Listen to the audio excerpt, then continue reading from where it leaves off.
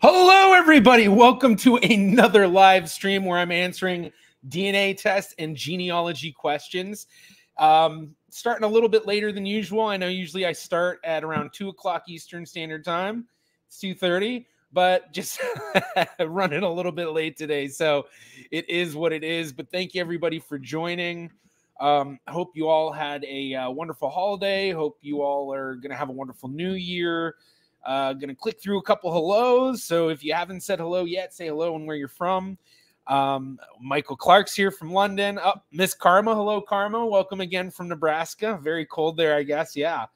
Hello from San Diego. We've got Alexandra from Germany. Manny's here. Welcome. We've got Canada in the building.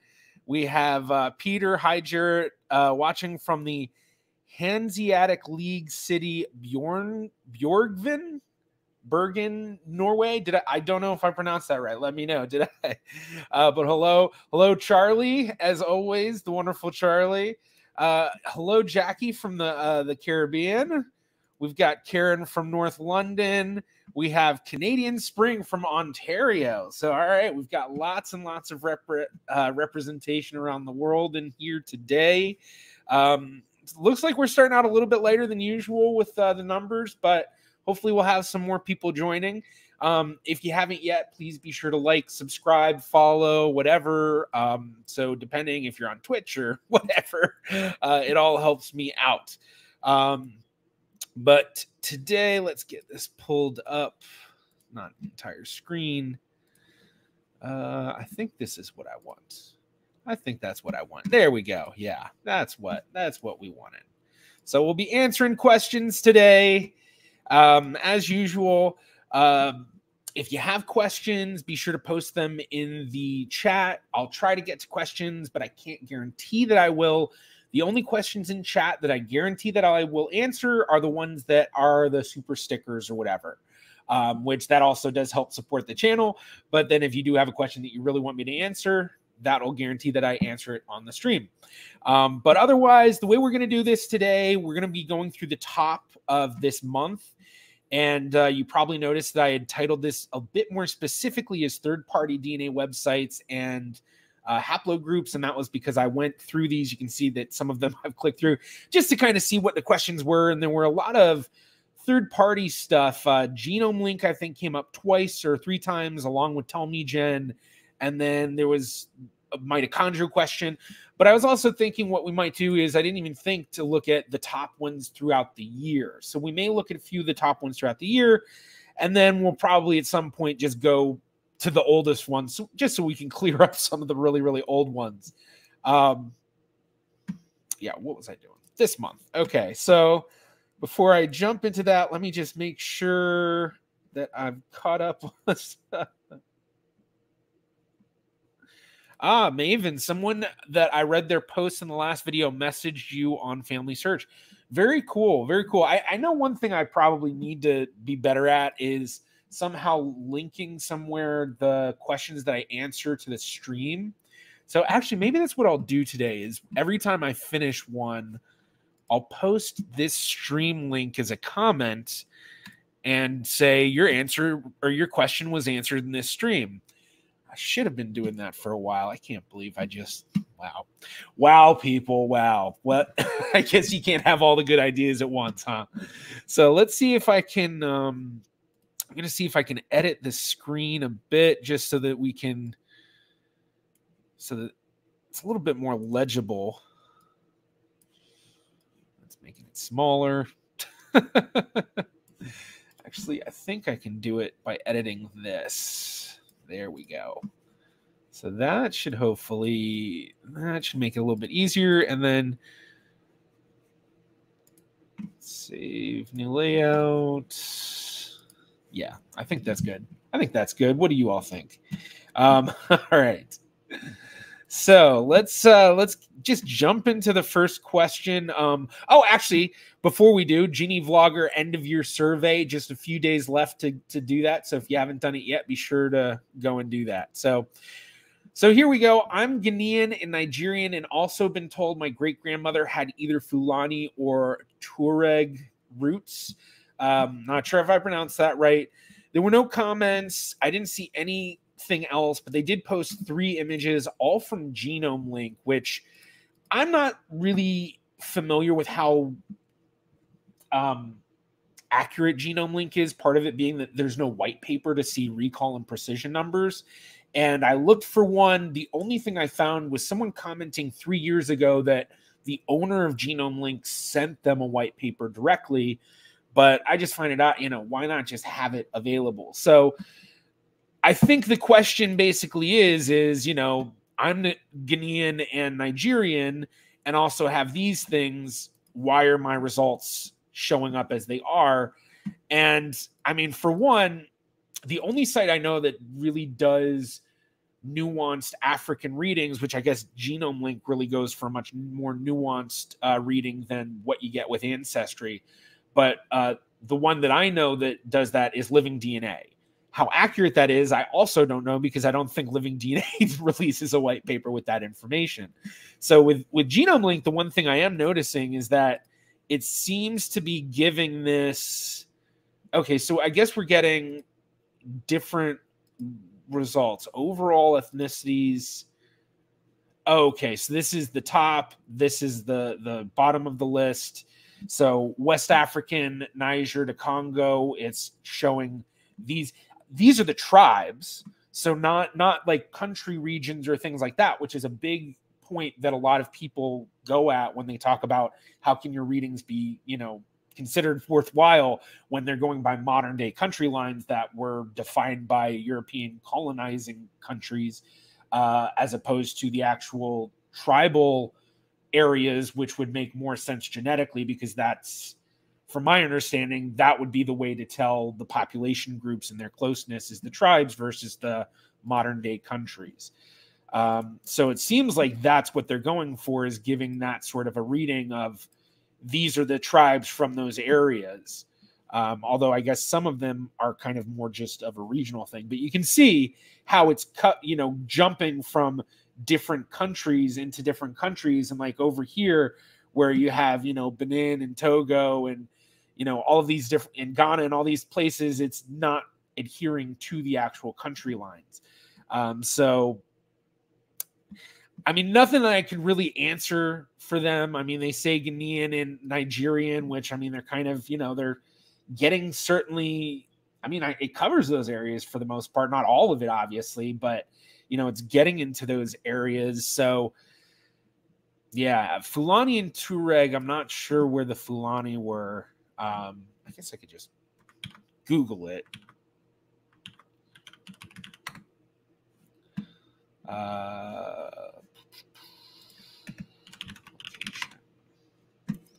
So, okay, so same area. So Hausa, Fulani, Yoruba, Igbo. So all kind of right here. And of course, looking, where's that map? Right here. So we can see it's kind of jumping in, but it's not covering the entire country. But we can kind of see how that's broken up. So, yeah, I think that's what the question is. Not 100% sure. But interesting to see these results. The big thing with it for me is what's the deal with the white paper for Genome Link, because that would be the way to tell the accuracy. But I would be very interested to see someone do living DNA and then someone do Genome Link and then compare those results. Someone with African ancestry specifically, so that we can compare those results, because these are two companies that are giving much more nuanced readings than a lot of the major companies. And that's probably because the major companies don't feel comfortable, don't feel confident enough to give readings like that. So, all right, I think I've answered this one. We'll mark that as reviewed. And then let's see, do I have, yeah, is this the, let me make sure this is the actual link to the live. Okay. I think that's it. Yeah, P2. Okay. Answered in this live stream. Answered in this live stream. Okay. And actually, I'll just go ahead and copy that. So, all right.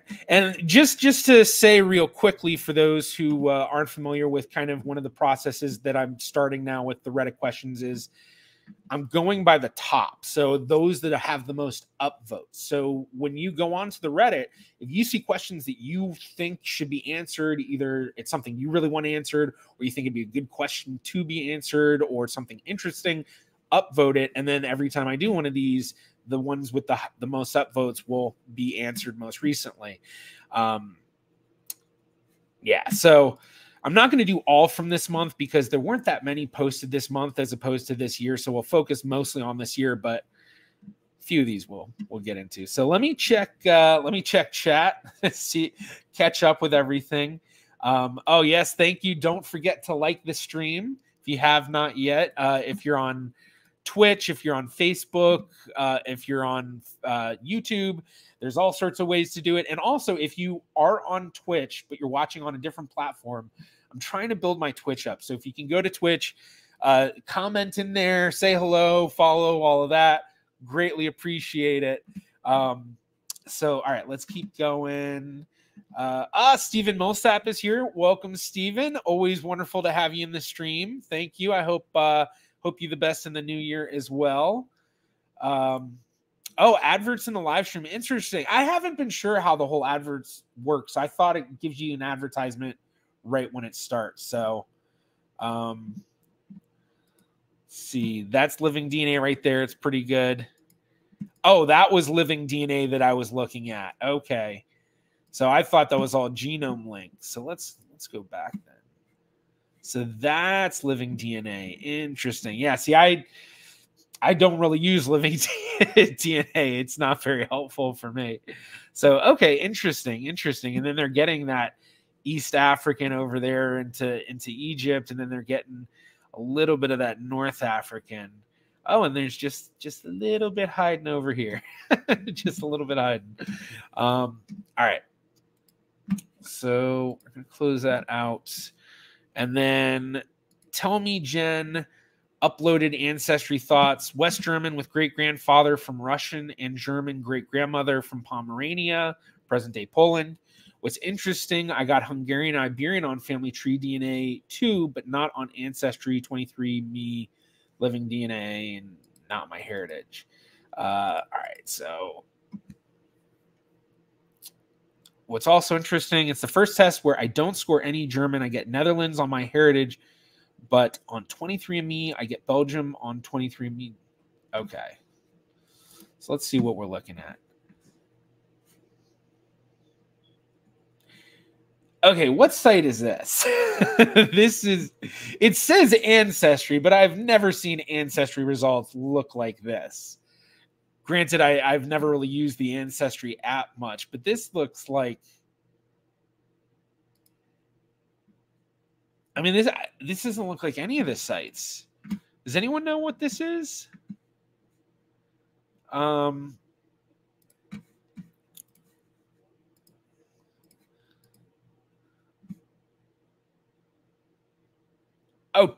that's right. Tell me, Jen. I'm asking what it is, and it says it in the. So they're asking about this stuff, but they're just providing Tell Me Gen. They're not providing me any of the other ones. So I guess this is what Tell Me Gen looks like. So that's the overall thing. British colonies, Eastern Europe, Central Europe, Iberian Peninsula. Okay. Then where's this? Okay, Eastern Europe, 21.1%, and then they break it down Poland and Hungary. Interesting. So they're saying we're detecting Poland and Hungary, which I guess, usually when you see that stuff, the community type of stuff, that means that they have DNA matching or they're getting people's actual family trees that say where they're from. Or I guess they wouldn't necessarily need that. They could just have a question of where your grandparents from or where were they born, which may be where that's coming from. But yeah, I mean, this would really be, let's see, Tell Me Gen white paper. Do they have a white paper?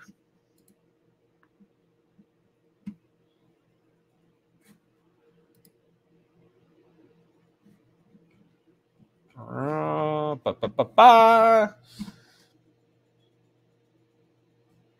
we are.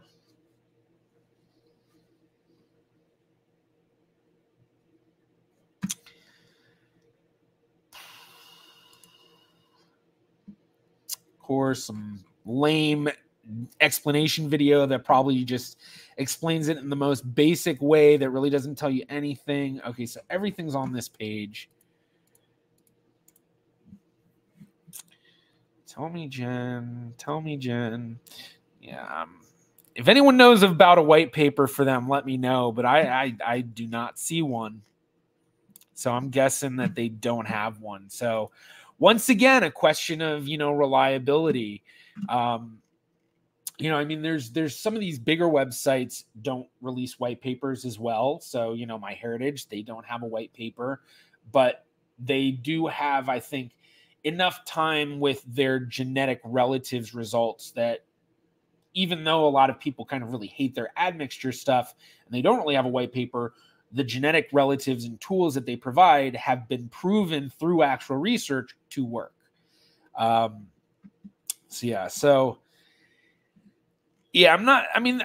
Once again, one of these admixture questions where there's really not much to answer. It's just, I don't really know enough about this test. I obviously am not seeing these results, so I can't really tell you, and they say some things that are weird. I got Hungarian and Iberian on family tree DNA. I didn't know that family tree DNA had a specific Hungarian population group. It certainly may be that way. I mean, they update it a lot, but if someone knows, comment. But then they say, but not on Ancestry, 23andMe, and living. But then again, the question is, okay, well, even if they are defining a Hungarian on family tree DNA, are they defining that on the other ones? Because more than likely, Hungarian is just falling into a broadly Eastern European or broadly Balkan or some sort of mixture of both in a sense. And so it's just, there's really not much to answer here. So let's just go ahead and reviewed. Answered in the live stream. Answered. Not really answered, unfortunately. I mean, there's really just, yeah. I think I've said it too many times already. So let's continue. Okay, so this one I did want to answer. These next two I did want to answer, and then I think I'll jump to the year one just because the month one we really didn't have that many. Let me check up the comments. So let's see. Thank you, Charlie. Please join the Discord server if you haven't already, everybody. That's the link. Our Discord server is actually pretty active. A lot of people helping each other with DNA and genetic genealogy, and a lot of very knowledgeable people, and a lot of people in there that don't give themselves enough credit and how knowledgeable that they are. A few that I would define as at least expert. Or at least, but a few people in there that I would define as expert researchers that kind of define themselves as intermediate or even beginner. I'm like, yeah, no, you're better than you think. Okay, so did that say it is only $20? I don't know. It's probably a $20 upload sort of thing. I don't know if they actually test. Tell me, Jen.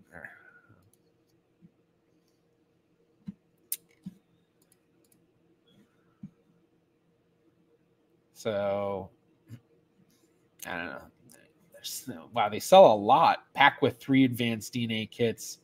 Duo advanced. Children advanced. Advanced. So the advanced gives you the health. Okay, yeah. All right. So, oh, wait, no, let me just double check. Yeah, Family Tree DNA has a Magyar category. Yeah, that one I always found. I did not realize that. I did not realize that would equate to Hungarian. I always knew it was kind of that general area, but I never really looked that in depth into that. Just because, the admixtures really aren't that important to me. It's the genetic relatives. It's the genetic matching. So, okay, mitochondrial DNA haplogroup. Dear Genie Vlogger, I have a question. Maternal and paternal grandmothers have different mitochondrial DNA haplogroup. Of course. What mitochondrial DNA haplogroup will their granddaughter get from her mother? Well, the mother will get the haplogroup that her mother had, which then the granddaughter will get that. So the granddaughter will have the same mitochondrial haplogroup as the maternal grandmother. So let's see. The granddaughter will get the same mitochondrial DNA. Yeah, since mitochondrials have blah, blah, blah. Is it worth testing my mother to get a better picture of what came from her side? So the question here, is it worth testing my mother to get a better picture of what came from her side? The question I would have is, are you asking about having her do a mitochondrial DNA test or an autosomal DNA test? Because if you're just looking to have her do a mitochondrial DNA test, you're probably not going to get that much. It's not going to be that worthwhile if you already have her maternal granddaughter who has the same haplogroup having done a mitochondrial DNA test. Now, if the answer is an autosomal test, the answer would be yes. It's very worthwhile to have her test, which is basically kind of the answer that they give here. Of, yes, your mother has double the amount of DNA from her side on the autosomal part. Testing her will help you get a better picture of her side. Whereas with mitochondrial DNA, you're getting the full thing from your mother. You're not getting any mitochondrial DNA from your paternal line, except for in like really, really, really rare genetic cases, which I know people have asked me about those over the years, but it's one of those things where it's so rare that it's not really something that most people need to worry about. So yes, I've just got an Ancestry kit. I will test my mother first. Thank you for being so helpful. Okay. Yeah. So then we have something about an X chromosome. Oh yeah. Thank you for your reply. The second X chromosome is from my paternal grandmother, right? I guess it depends when she says her, where I don't know where she is in the family tree. Does it bring any ethnic information on my father's side? My father died and I don't keep in touch with his. Oh, so if she tests. So yeah, so Necessary parking. Remember that xDNA and mitochondrial DNA are different things. The granddaughter, assuming this is you, that's the thing, is she hasn't said it, so we have to make an assumption here. So it's good she's or necessary parking is indicating that. The granddaughter will inherit xDNA from the paternal grandmother, since females require 2 X chromosomes, 1 from each parent. If you are a male, you would only inherit xDNA from your mother's side. And so this is a big thing in genetic genealogy, X chromosome inheritance. There are X chromosome inheritance charts that you can look up. And the way that those work is, if you do a DNA test and you match someone with a significant amount of X chromosome DNA, then you can kind of dwindle it down to what lines would you have received that X chromosome from, because as a male, you can completely rule out your paternal line because you're not getting any paternal X chromosome DNA. So that's what they're saying here. And they kind of go into more information in terms of the ethnic information. I would recommend testing with Ancestry DNA. Yeah, I don't know if any of the sites that do testing on X chromosome, if they use the X chromosome in ancestral, the Ancestry, blah, blah, blah, blah. Can't talk. The ethnicity admixture results. So this one, pretty quick answer, just literally straightforward. Maternal grandmother is going to have the same haplogroup as the granddaughter. All right, so let's put that in here. Comment. Let's tag this viewed. And let's check the chat. See what's come. 23andMe also gave my dad the maternal haplogroup, and he shares it with someone in history. My closest match that may be mom's side is around 40 centimorgans. My closest match that may be mom's side is around 40 centimorgans. Would there be much value in testing my mom? Yes, definitely. Because when it comes to DNA recombination, it's random. So even though you're getting 50% of your DNA from your mom, if this cousin is whatever side you're related to this person through, that you're getting the 40 centimorgans, you may have only received a very small amount of that DNA from your mom. So when your mom tests, she could end up matching this person at like 150 centimorgans or, even more. And, I've seen a lot of cases where you have one generation that gets a really big amount, and then the next generation you see are matching very small, just because they just didn't inherit that much DNA from that connection. So having your mom test would be a huge thing. And in actuality, not only in investigative genetic genealogy, but also just in regular adoptee cases and search angel cases, if we have a parent or an older generation that we can get tested, that's something that we can do. And that will help greatly. So for investigative genetic genealogy cases, a common technique we would use is, if we had a really good match and we were trying to build out the tree and figure out which side of their tree the match was from, but we couldn't, but we found out that this match, their parents were alive or the grandparents were alive or something like that, a suggestion we would give to law enforcement is reach out to this DNA match or their parents and see, are the parents or the grandparents, whoever, willing to do a DNA test, because that could tell us so much more. For one, it tells you which side it's from.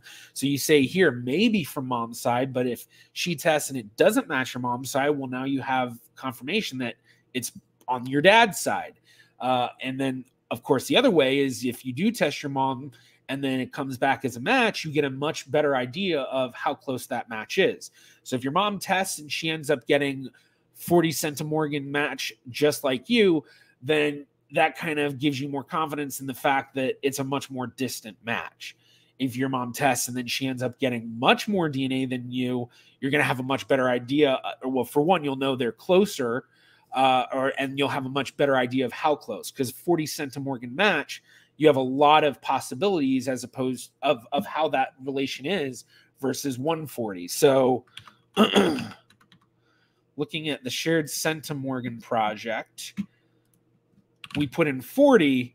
Look at how many possibilities there are of where they could be within your family tree.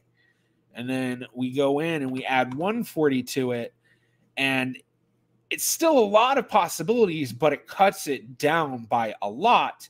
And even more, you have a kind of stronger correlation with a fewer amount of possibilities. So just going back to this 40 again, notice how all of a sudden you have a lot of these, and in the 48%, you have a ton falling in there. Whereas with that 140, there's really only 4 that are really high up, 3 that are, they're all possible, but you get a much stronger correlation of what you're probably looking at. And even better, you could have a 40 centimorgan match, and then your mom tests, and all of a sudden it comes back as a 200 centimorgan match. And now you've got an even better idea. And then on top of that, with your mom doing a DNA test, if she ends up getting more DNA shared with this person than you, that also means that she may get matches from the same side that you didn't even get, because she's sharing so much more DNA, or she has more DNA from that line of the family that you didn't have. So those matches weren't coming up. But now that she's tested, these matches are coming up because they do have that DNA that she shares that you didn't inherit. And now you may find more matches that you didn't even know were there that may still be distant. You might find a couple more 50 or 60 centimorgans or things like that. But each one that you add in helps you determine and decipher where in their family tree it might fit. And it also helps just too, in your close relatives, you'll get a better idea with how your mom's matching them. And that can also help in looking at your shared matches. So there's just so many ways that having your mom test will be helpful. So hopefully that was helpful for you, that answer. Okay, so I wonder if I should answer this one. Was there much here? Genome Link's European report compared to Ancestry DNA. So I don't think there's the Event Trooper. The Event Trooper, someone who's in our Discord, who has been posting a lot. Although proof that what? Why are you saying that? DNA tests aren't a lie. But yeah, okay. That's kind of funny. All right. So here we have Genome Link giving a breakdown: Iberian, South Slavic, Southern Italy, Great Britain, Northern Europe, Irish, German. So their results are a little bit nuanced. Here we have, I guess, the second part of it. So these are the below 3.1: Roma, South Balkan, French, Hispanic Jews. Seriously, what are those supposed to be? Sephardic Jews, or are those supposed to be Jews that I don't know. I mean, I guess I would assume that's Sephardic Jews, because yeah. All right. And then let's see. Oh, and then they have even more. And is that it? Okay, and here we have the Ancestry: Sweden, Denmark, Scotland, Ireland, Germanic Europe, Baltics, North. Very, very typical Northwestern European readings, basically, like all of the marks that you would kind of expect: the Swedish Denmark, Scotland, Ireland, Germanic Europe, Baltics, Norway, England, Northwestern Europe. I think the one that probably doesn't fit as well, but still kind of does, Baltics. But Baltics is one of those ones that I wouldn't say is super common in Northwestern European, but it's not that uncommon either. But definitely lower on the list of what you'd necessarily expect, but all kind of the typical ones. And then we look here, it's just, I mean, it's kind of all over the place. The Iberian,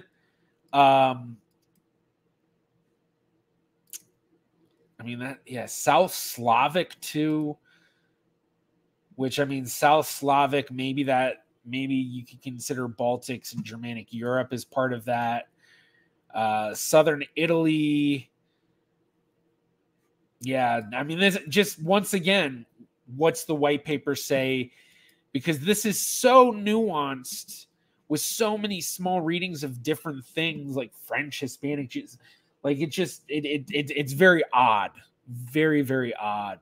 And the worst part is that for a lot of people trying to figure out their ancestry that are obsessed with admixture results because they think that they're going to find one that's going to all of a sudden be this like answer that's going to open up the stories, but it makes your ancestry more confusing than anything, unless you already didn't really know much about your ancestry. But the more that you do, the more confused you'll be, because every single test is going to be slightly different, because the true strength are the genetic matches, at least in terms of the ancestral part of these DNA tests. Obviously, the health and traits and all of that does have its own use. But yeah, let's see what comments say other than the event trooper. I don't know. I will say Ryan's Reddit account OP. Well, no DNA test is going to be perfect, but Genome Link is one of the least accurate DNA tests I've done so far. I don't even know how they're coming up with Iberian and Southern Italian. At least they recognize that I have English, Scottish, Irish, German, and Danish ancestry, so I'll give Genome Link some points there. But yeah, I mean, OP is spot on with that. None of them are going to be perfect for the admixture part. But, you know, when it comes to ones where it's just way off from what you do know about your tree, then that's where you start to question it, most especially when there's no white paper to correlate the results to see those precision and recall numbers. And I think most everybody in my stream is very familiar with me talking about precision and recall. But just for those that maybe aren't familiar with it, let me just show you what precision and recall is. So for those that aren't familiar with this, by the way, if you go to 23andMe, I always just Google it, but this link here, they have publications, and go to their white papers page. And then for their white papers, they have white papers for all the different parts of their test. I don't know if it's necessarily every single part, but what we want is ancestry composition. And in here, they're telling us, the white paper is telling us how they're coming up with it. You know, they start with an introduction. You can see all of these different studies that they're citing. So if you really want to learn how are they actually coming up with this, because it's very complicated, you can go in and read it. And then their methods and all sorts of other parts of it. But for us, just the parts that kind of help make it understandable are the precision and recall. We also have this part here, reference population sample composition. So you can see how many people are actually making up that sample, and even more, what does 23andMe have specifically that they aren't getting from the public, and then what's that total? So like Ashkenazi Jewish, they have a 1,007 person reference population sample that only they use. So the Ashkenazi Jewish readings that you're going to get in 23andMe may seem very different from the other ones because the population sample that they're using is only one that they have, at least that, you know, from what they indicate. Whereas here with Bengal and Northeast India, they do have a good amount that are just in their system, but then they have 80 coming from the public. So let me just check up on chat real quick, because I think it's been a second. Oh yeah, we had a few people coming in. Hello, yes, better late than never. Hello. Let's see. What is your take on Nebula's ancestry readings? Is it accurate or based on the size of database they have, like the other DNA sites? So you're talking about Nebula's whole genome sequence, which I don't think I realized that they had an ancestry admixture thing. I'll have to look at that. Maybe I'll pull up my results for us to look at in a bit for Nebula. Because I didn't know they were doing that. Let's see. Just kind of reading through these quick ones. Hello. Another common name that I see a lot in the streams and comments. My heritage shows me a lot of Finnish relatives, and there's a strong presence of Mesoamerican and Andean, ancient Siberian connection. Yeah, interesting. I don't know. I think I've heard people talk about this connection with the Finnish and indigenous American, but I'm not super familiar with that. Okay, let's see. We've got a lot of stuff. Congratulations, breaking down the brick wall. Hello from Vancouver. We got some more Canadians in here. It's a recent addition for Nebula. Okay, so yeah, maybe we'll all look at that together on the stream, so you'll get to see my results with me. We'll get to react. So back to what I was talking about here with the results. So this is the white paper, and this is how we can tell how things are the confidence of each population group. So we do have the numbers, which is helpful just in my sense of understanding why you might get readings very different on 23andMe versus another site, because you see that there's a big difference, you go and you look at the white paper and you see, oh yeah, they're using a population reference that they claim that only they have. So obviously there's going to be slight difference from them and Ancestry with that. But the big thing is the precision and recall. And the precision and recall is basically telling us how strong it's reading them in two different ways. So let's see, maybe, because it's always easier to kind of show it like show one of these things. So, okay, so there's two different ways to look at it. And yeah, we'll just look from here. So we have our precision, which is how many retrieved items are out of the total that we would expect. So basically this big circle, these are all the positives. This is what we should be getting. And then everything out here is different. So precision is basically asking, out of all of the positives, how many are actually being read as truly that? So when we go back to here with the precision, for sub-Saharan African, for people that all know they have sub-Saharan African, 99% of them are being read. Then going back here for recall, how many relevant items are retrieved? So really, out of all of the positives, how many were true positives? So if we look on this side here, we have all of these true positives, and then we have all of these false negatives. So basically, recall is telling us, out of all of these that should be, what is actually being, or I hope I'm explaining this well, because it's always kind of confusing. Let's see, this one's a little bit better. So yeah, so true positives, precision would be true positives over true positives plus false positives, basically the what should be positive. So how many of the total that should be positive are being read, and then of recall, how many that are being called positive are actually positive. So looking at the numbers, we can see on the overall areas, which I guess I don't want to say continental because it's obviously regional continent, but sub-Saharan African, we can see the readings are very high. 99, 98.6, 99.2, 98.2. Then when it gets more regional, you can see the numbers start kind of going down a bit, and they're still all staying very, very high up there. So we can be pretty confident about West African readings. Maybe Sierra Leone, Liberia, Ivory Coast, and Ghana, not quite as much, because we see in the recalls that they are getting a lot of, there's a lot that they're saying are positive that are actually negative. So for all the people that do have this ancestry, it's very strong in picking that up, but it's also it's giving it to a lot of people that don't have that ancestry.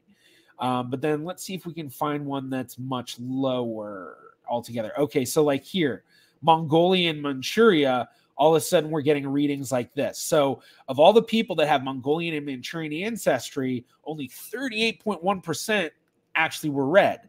Whereas of all of the people that got Mongolian and Manchurian, it was 91.6%. So that tells us that the people that are getting Mongolian and Manchurian readings do have a high possibility that they truly do have that. But for people that do have Mongolian and Manchurian, it's not uncommon to not get any of those readings.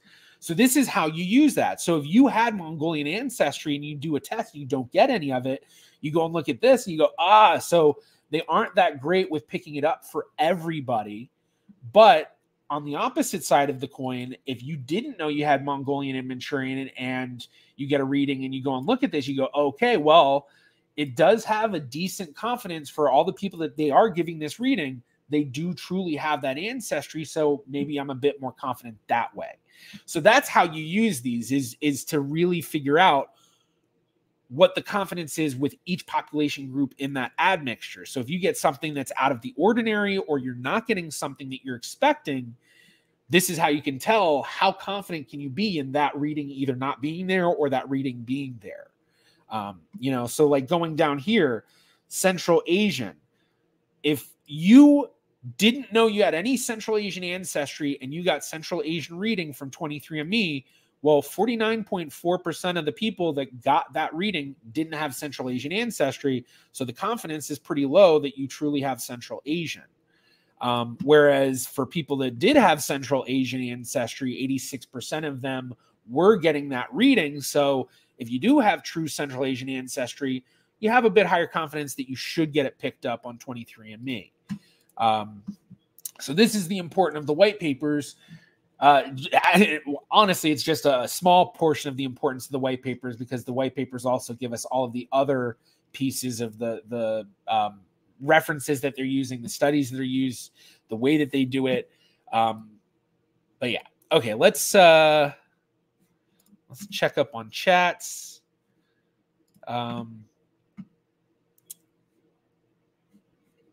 Let's see. Okay. Interesting. I think GenomeLink gives more ancient results. That could be the case, is that they're giving it more of a, what you're connecting to based on ancient studies. I don't know that much in depth about GenomeLink, and I think I say this all the time, but I really don't know that much about a lot of the third-party sites, because if they don't have anything that's genealogically useful, I don't really care that much about it. It's just not that, for me, I'm trying to find the DNA stuff that helps me break through and build trees and actually learn hidden pieces of ancestry. So, what I am going to do, I'm going to pull up my nebula so we can look at, what's it doing? So we can look at this admixture result that someone was claiming they now have, which I did not realize. So, okay.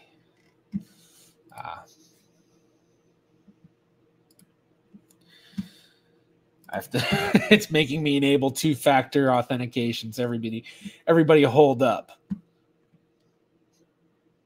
Everybody, hold up.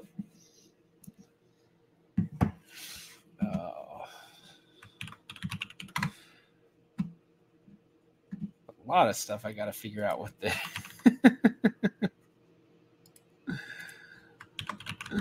So.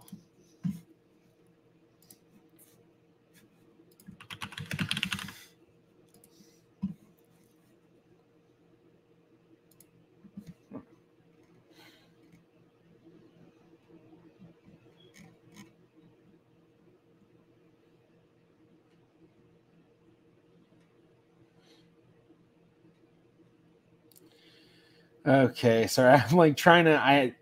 It's been a while since I've logged into it, so I need to actually get the login information.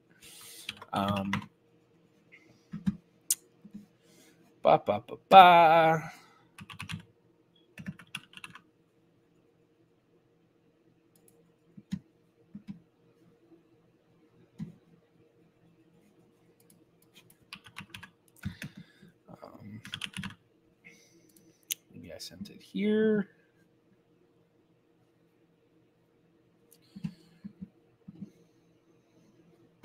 No, where did I do it? Okay, maybe I sent it over here. All right. See, is there a site to put unidentified family photos on? No, and that was actually something. Well, actually, maybe there are. I don't know for sure. I've been working with some different people to try to develop some facial recognition stuff. Specifically, Scott Genzer has been super helpful for me. If everyone's not, for those unfamiliar with Scott, I interviewed him in my video about the future of genealogy, and we specifically discussed facial recognition. And so he goes in depth into a lot of that, and he created kind of his own site that he uses for specific projects, but I don't know of any specific sites that do that. So, okay, let's see.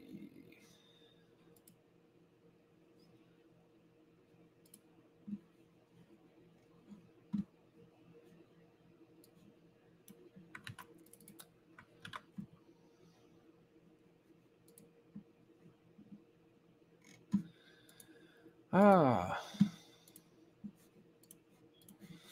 right, I might have to do this later. This is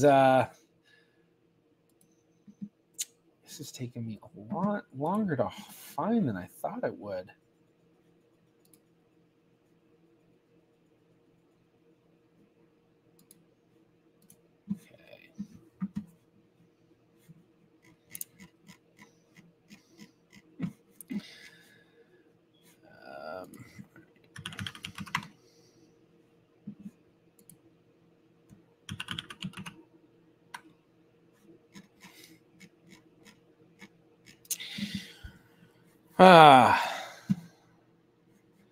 Thank you everyone for holding strong with me while I'm figuring this out.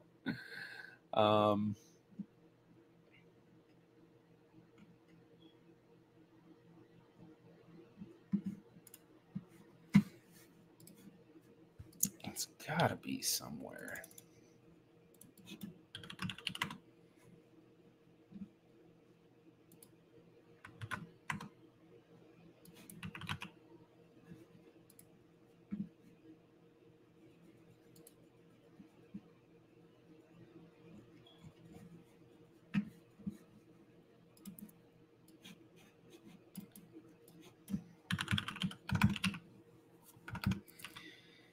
All right, let's see. Maybe I can do this without. All right. I think I can do this without it.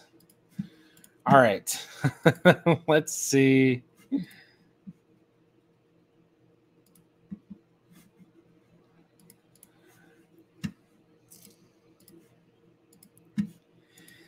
So,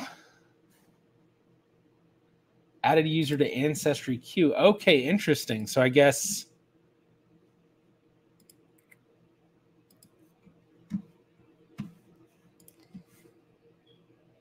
yeah. All right, I guess I'm not going to be able to look at it. We're going to have to wait. We're going to have to wait.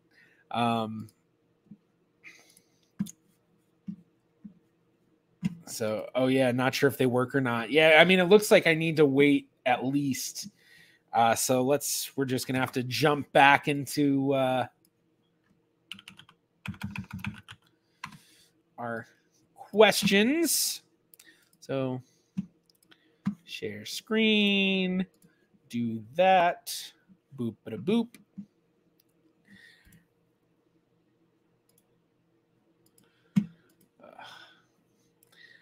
Kind of hate how this sets it up sometimes.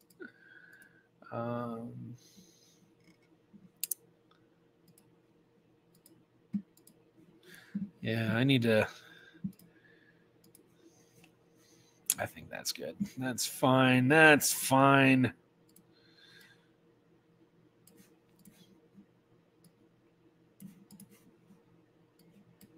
There we go. There we go. There we go. Save, update layout. Okay. Back to the questions. So we're going to look at the top for the year. This year. And then, there we go. Okay. Okay, we're back in business. So, top, don't know if this is a question. All right, just thought this would be interesting to share. Here's how my ethnicity estimates have changed over time as Ancestry updates or admixtures. So, okay, so we've got 3 separate updates. And estimate early 2022. So we have Sweden, Denmark, Norway, Germanic, typical Northwestern European. So 44, 32, 11, 8, 3, 2. And then here we can see 59, 13. Wow. So Sweden and Denmark went way up. Norway went down. England and Northwestern Europe went up a lot. Ireland went up a lot. Scotland went down a bit. Now we also have Wales, and Germanic Europe went down a lot. Then to the next one, Sweden, Denmark stayed pretty similar. Norway went up a bit. Ireland stayed the same. Germanic Europe went back up. Wales went up a bit. Scotland stayed the same. And then England and Northwestern Europe is gone? All right. Yeah, England, Northwestern Europe, gone.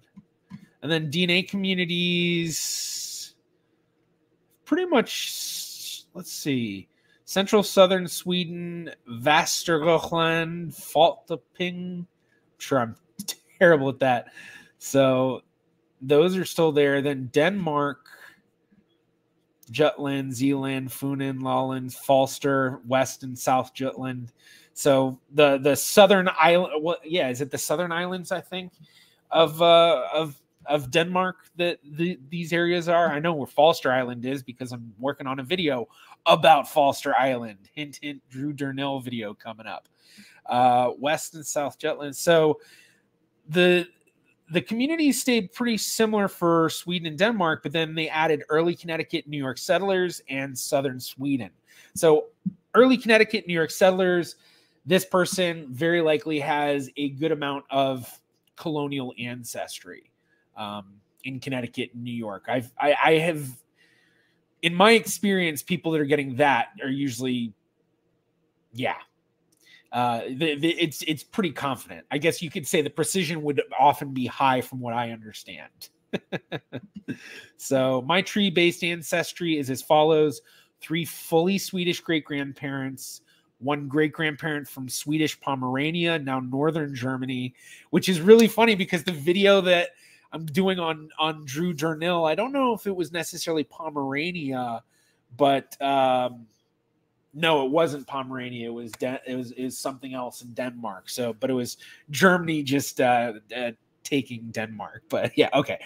2 fully Danish great-grandparents, 1 fully Irish great-grandparent, 1 great-grandparent with early American immigrant Quaker roots.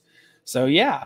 I mean, I think the thing that really stands out most of all, typical Northwestern European. Granted, this is a mixture of Northwestern European. So they've got Swedish great-grandparents, sort of Swedish, German great-grandparent, Danish great-grandparents, Irish, and then the early American immigrant and Quaker roots, which probably trace back to a lot of Northwestern European areas. So yeah, very, very cool. Very cool. Oh, whoops. Sorry about that. Not something I wanted out there. Let's see. I just need to go copy that one of those comments that I left. Go in here.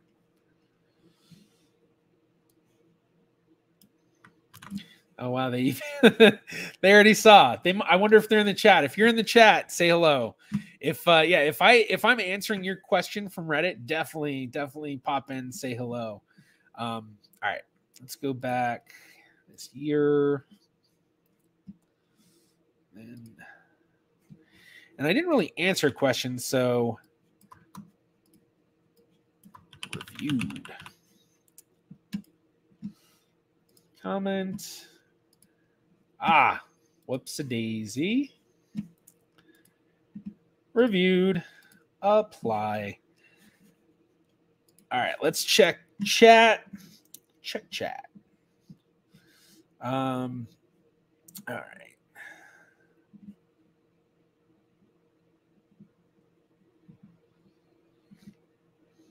All right, let's see. Genome Link results are based off of uploaded raw data. How wrong could they be reading it? Well, I don't know if it's only uploaded data that they're using to base off of the results.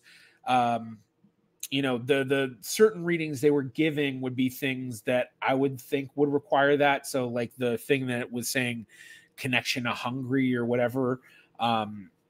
Granted, someone did say that Family Tree DNA does read the Magyar group, which is Hungarian, which I did not really realize. But that's part of the problem is if Genome Link isn't releasing a white paper, we really don't know what they're basing it off of. And we don't know how confident we can be in their readings. Without the white paper, we just take them at their word, basically. And, you know, for me, as someone who's seen a lot of these tests, and especially with how crazy the admixtures can be, if someone's not releasing a white paper, to me, I think that's a little bit questionable, especially if that's kind of like the big selling point they're going for. So yeah, let's see. All right, let's jump back to questions.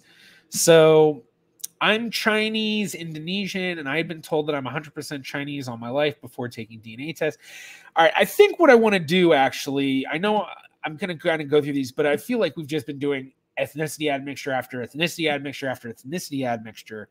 So we're going to go for questions for review and hopefully get some stuff that's not ethnicity. So is this DNA segment from, are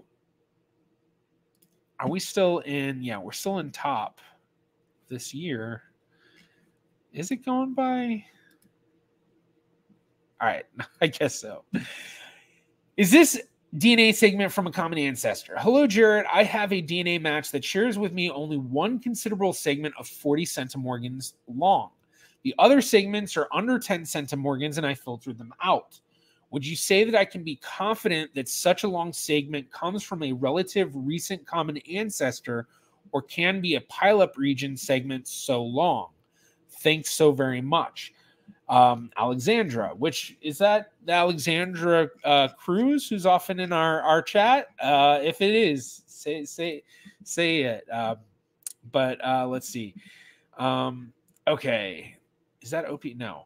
I'm interested to know how far back a 40 centimorgan segment could be. The shared centimorgan project at DNA Painter says that it could be eighth cousin, but not fifth cousin 3 times removed. Wondering if that's just an issue with a lack of data for such distant cousins. How many SNPs does the segment have and which chromosome? The segment size is exactly 39.5 and using 15,660. Okay, so let's answer a lot of questions in here, not just from OP. So starting with this one, how far back could a 40 centimorgan segment go? And honestly, it could go far, far back. With the randomness of recombination, it's possible that you could have a segment that gets inherited generation after generation after generation.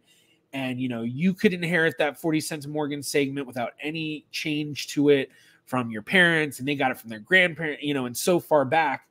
And it's just random. There's a term a lot of people will call, they call it a sticky segment, which I know that there's a lot of genetic genealogists who really hate that term because it gives the wrong idea about it. It's not like that segment, that segment is, it's common and it's sticky and it just sticks with each generation. It's just random. It's just a matter of randomness. So it's kind of like how a lot of genetic genealogists really hate the terminology mitochondrial Eve and Y chromosomal Adam because it gives a really wrong interpretation of what those actually mean, which I know, one of the things that I really hate is all the things I always get telling me, the Eve gene. And really what it is a misunderstanding of mitochondrial Eve. It's people act like the Eve gene is the specific gene when no, we're talking about the haplogroup that everybody in the world descends from, not just specific people. Anyway, so when it comes to that 40 centimorgan segment, could go really far back. As for the shared centimorgan project tool at DNA Painter, it is basing that off of real world data. So you are correct in wondering if that is an issue of lack of data. And that could very well be it, is that they just have more people that have been able to test and say that they're eighth cousins than fifth cousins 3 times removed. And even more, depending on the sample size, and especially once you get that far out, I think you're going to be dealing with a lot of craziness, especially people coming from endogamous ancestry that don't realize it, people that have weird things going on where maybe, this person is an eighth cousin to them, but they're also related in a few other ways that are maybe a bit more closer, or they're just related in so many ways that it adds up to look like they're related closer, which is kind of part of endogamy. But that's kind of what's going on there. So the simple answer for this part is, yeah, it could be a lack of data. But more than anything, it's really just the fact that they're just so far out. So now to the main thing of that they have this DNA match with a considerable 40 centimorgan length segment, but nothing else is over 10 centimorgans in length. And how confident can you be in that? And I mean, a 40 centimorgan length segment, you can have high confidence in. Granted, in terms of pileup regions, I think you need to look into that, because for a lot of pileup regions, they kind of know the specific area of where you can often find those regions. Not always, I think they vary, but you know, there are ways to kind of look into that. But with a filtering out of 10 centimorgan segments, you know, even if you're from an endogamous population, I mean, that's kind of a strong filter. You know, unless you're coming from like a Pacific Islander population where the endogamy is just so crazy. So that's another factor, is if you do come from Pacific Islander population group, that may be a big reason why, and then the confidence would be lower. But if you're not coming from that, and even if you are coming from an endogamous population that, you know, Puerto Rican, Jewish, French Canadian, things like that, where it's, you know, you can tell the endogamy's there, but it's not crazy strong, as opposed to, you know, people from like Cajun and Creole ancestry in Louisiana and around the, you know, I think Louisiana, Mississippi, you know, all those sorts of areas where you have those population groups, they have much stronger endogamy.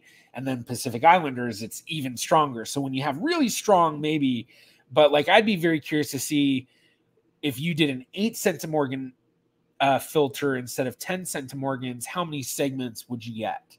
Because especially if you do that and then you end up getting like, you know, a couple more added in, I think that, you know, that's giving a bit more confidence depending on that. Yeah. So, I mean, I think I'd really have to look at it. You do say segment 3. You don't say exactly where, but we can see, let's see, pile up regions, chromosome 3. Let's see if there's, let's look at the Family History Fanatics website. Because yeah, I will say, you know, one of the things for a lot of tutorial videos and stuff, I used to try to do those, and after a while, I was like, you know what, with Family History Fanatic or the Family History Fanatics. Why does their logo say Family Fanatics History? That's kind of funny. But Family History Fanatics, Genealogy TV, Amy Johnson Crow, Genealogy Gems. A lot of different genealogy YouTubers that do a lot of really good tutorial like content. So that's kind of why I go more the narrative style, and then the reactions. I mean, I would definitely check out their website, look into pileup regions. I think that you can find. Let's see what DNA Explained has to say. Good old Roberta Estes. So when it comes to pileup regions, I'd suggest reading into it and learning about what the common ones are, and that would be the way to go. So hopefully that answers that. Let me check chat. Okay.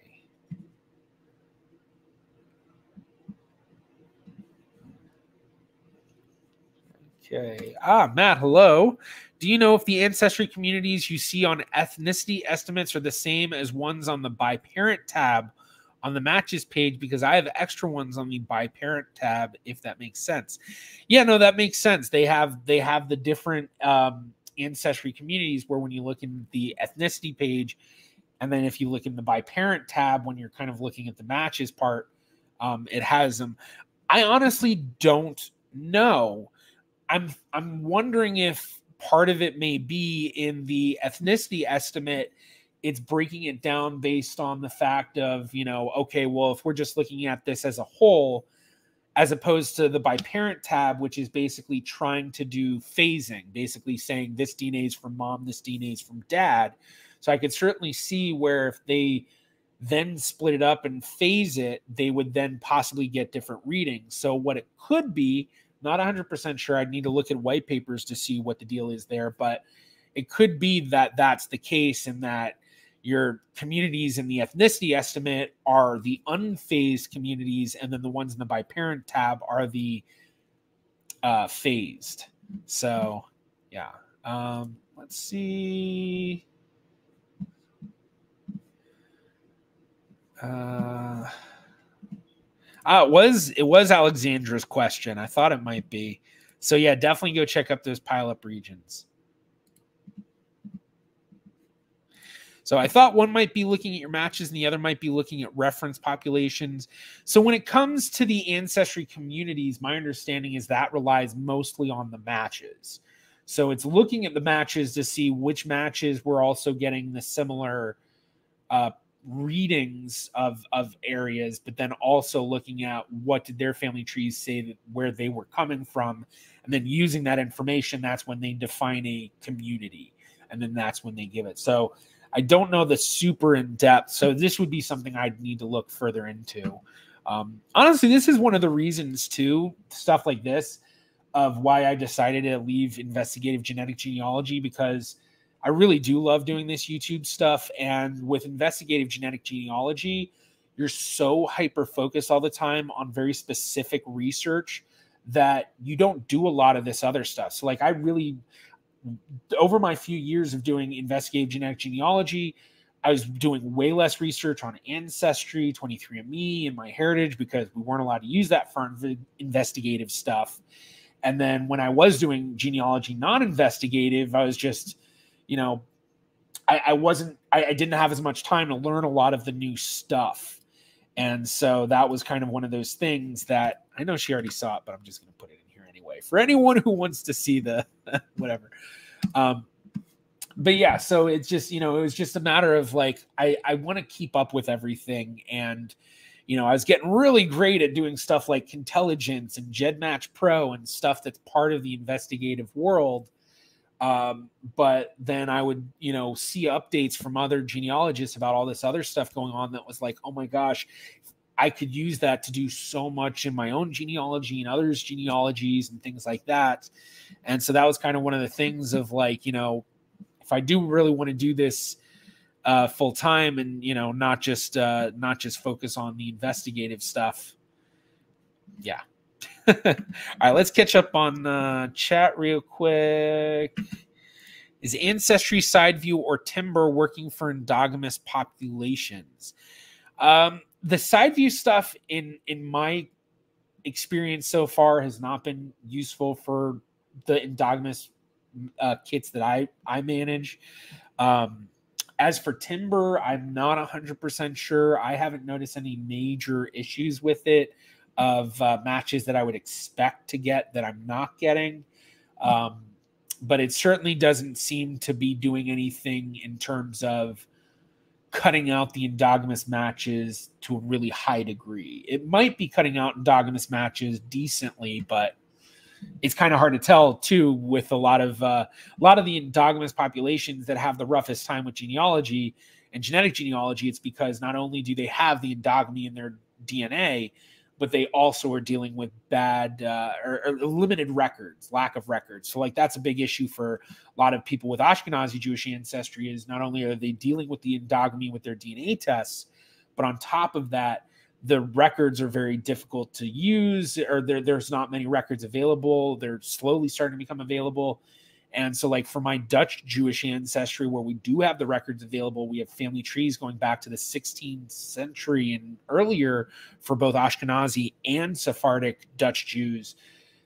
We can actually see not only how we're related in many ways, but then when we do a DNA test and we're matching all of these different Dutch Jews at very small amounts, and we can look in the trees and see, well, this guy is my, 8th cousin, my 9th cousin, my 10th cousin, my 11th cousin. So one of the talks that I give a lot is about Jewish endogamy, how to overcome it. And I talk about this, how, what endogamy actually is, because a lot of people think it's just a lot of cousins marrying cousins, and it's not always that. That's part of it, but it's also a lot of people being related in multiple ways. And so an example I always use is a cousin of mine but also a very good friend who's the president of the JGS Pittsburgh, Steve Jaron. He and I know that we are related through the paper trail at least 4 different ways. But that's only through one line of our family because he has Dutch Jewish ancestry through one parent, and I have Dutch Jewish ancestry through one parent. But then we're also DNA matching on the other lines. So our other parent that's not of Dutch Jewish ancestry, but of Ashkenazi Jewish ancestry are matching. So we know 4 ways we're related through Dutch Jewish ancestry, but then we're also related through non-Dutch Jewish ancestry. And, you know, so that's really what's going on with a lot of that stuff. So, you know, for our Dutch Jewish side, we can see how we're related. Our Ashkenazi, our Dutch Jewish Ashkenazi specifically, but for our Eastern European Ashkenazi, we have no clue, even though we're probably related as either 8th or 9th or 10th or whatever, at least a few times. So through our Dutch lines, where I think, if I remember correctly, 9th cousins, 10th cousins once removed, 11th cousins once removed, and 12th cousins. So, all right. Still wish Ancestry had more tools for finding duplicates and errors and such within a tree. Agreed. Hopefully, if they do roll out anything, it's not going to be behind more paywalls, because I know that's been a big thing. Everyone's really annoyed with how much it seems all of these companies are starting to nickel and dime all the tools that they have. And yeah, it's not fun. So let's see. What do you think about Ancestry's new Pro Tools? I have not used them. I plan to purchase them so I can discuss them, obviously. But it's funny because every time I look at them and see what the tools consist of, and I'm like, I don't want to deal with this right now. It's not worth my time. It's just, I don't know. So we'll have to see. We'll have to see. So, okay, continue with the question that we just answered about the segment. Alexandra comes from an endogamous population and has many matches on both sides that the side view does not identify as such. Yeah. So yeah, I mean, dealing with endogamy and having a 40 centimorgan long segment is your longest, with all the other segments being under 10 centimorgans, does bring the confidence down, but a 40 centimorgan segment is definitely a high confidence segment to have. I mean, 40 centimorgans is big. So that's usually when I find a 40 centimorgan segment, that's usually indicative that you're dealing with someone where that segment probably is coming from an actual recent shared ancestor. With endogamy, part of the issue is that because you're related to these people in so many ways, so like this cousin of mine, Steve Jaron, I listed off at least 4 ways that we're related, which those 4 ways were all super distant, where if we do share DNA, it's probably very small amounts, maybe just 1 or 2 segments of, 6 or 7 centimorgans through each way we're related. But if we're related 8 different ways, let's say, and each of those relations we're only getting a 7 centimorgan match, it's going to add up all together and then become a 56 centimorgan match. And it's going to look like it's a lot closer than it actually is, because our closest relation was like 9th cousins. And so that's the issue with endogamy. And that's one way, knowing that, to be able to tell when you're dealing with endogamous matches, because your endogamous matches are basically a lot of small segments added up. So when you get these really big segments, that's the parts that telling you, okay, well, that big segment, that had to come from one shared line, most likely. There's the possibility that, you have 2 different segments that just ended up being lined up together, that you're sharing from 2 different lines. But I think that's super, super rare. But that 40 centimorgan segment indicates that that's not coming from very, very, very distant, because it is very difficult for a 40 centimorgan segment to be passed each generation unrecombined, unchanged, because recombination, every generation gets 50% of the previous generations. And so usually you'll see those segments go down. Okay. Catherine, another cousin of mine, my maternal grandmother has all Amsterdam-based Dutch lines, 3D jigsaw puzzle with no picture. There are so many interconnecting lines going back to the 1650s. A number of Dutch DNA matches with my mom, but not with me. And that's actually very similar to my situation. I have myself tested and my mom tested, who is of the Dutch Jewish ancestry, both Ashkenazi and Sephardi. And when I look at my matches, I do get some of those Dutch Jewish ancestors, or not ancestors. I do get some of those cousins that are from the Dutch Jewish lines as well. But then I look at my mom's matches, and it's like it quadruples the number of Dutch Jewish relatives that she gets. So that definitely shows that while I did inherit some of that Dutch Jewish DNA, I probably got less than 50% of the amount that my mom has, because she has so many more Dutch Jewish matches. So speaking of which, actually, let's do this. I'm going to show my genie tree. And we'll kind of talk about it. Just show kind of the Dutch lines, and just kind of, I guess basically what I'll show is how different Dutch Ashkenazi can be from,